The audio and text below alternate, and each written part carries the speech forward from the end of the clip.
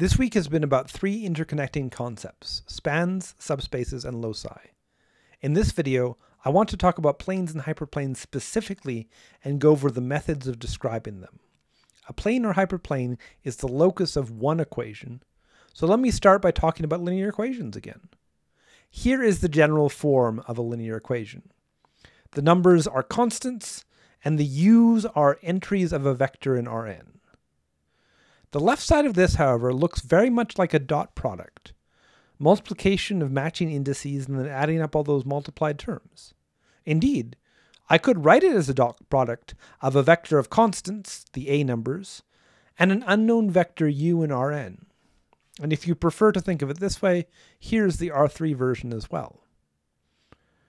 What the equation says is that the dot product of a vector u with some fixed vector of constants a must be equal to some constant c.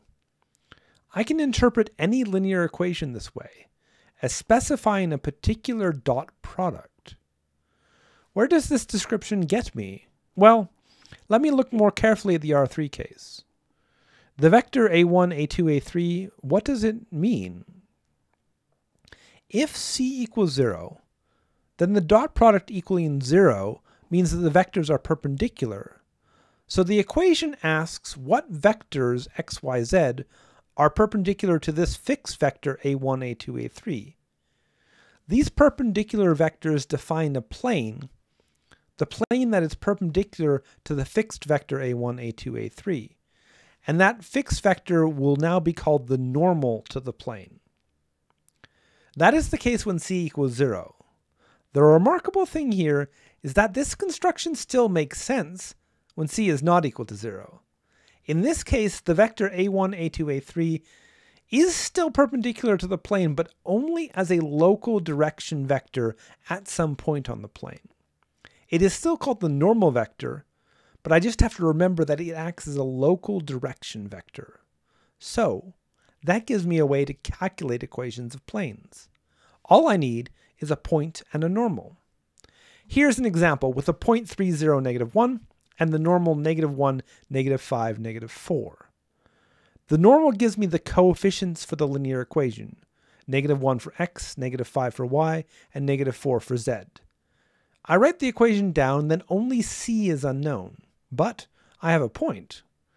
So I can put in x equals 0, x equals 3, y equals 0, and z equals -1 into the equation. The left side is now just numbers, and I can do the arithmetic to conclude that c equals 1, and that's the last piece of information I need. So the equation of the plane is -x minus 5y minus 4z equals 1. Given a point and a normal, I can describe the plane, at the very least describing it as a locus. Even more, this method works in any Rn.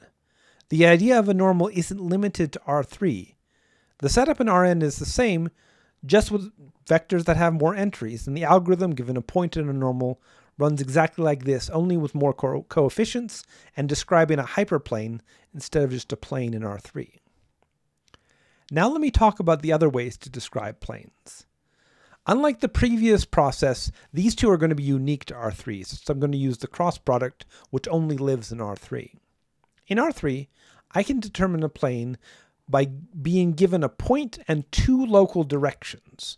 You can think about this as a point and two ways you can move, and by moving in those two ways you can cover an entire plane.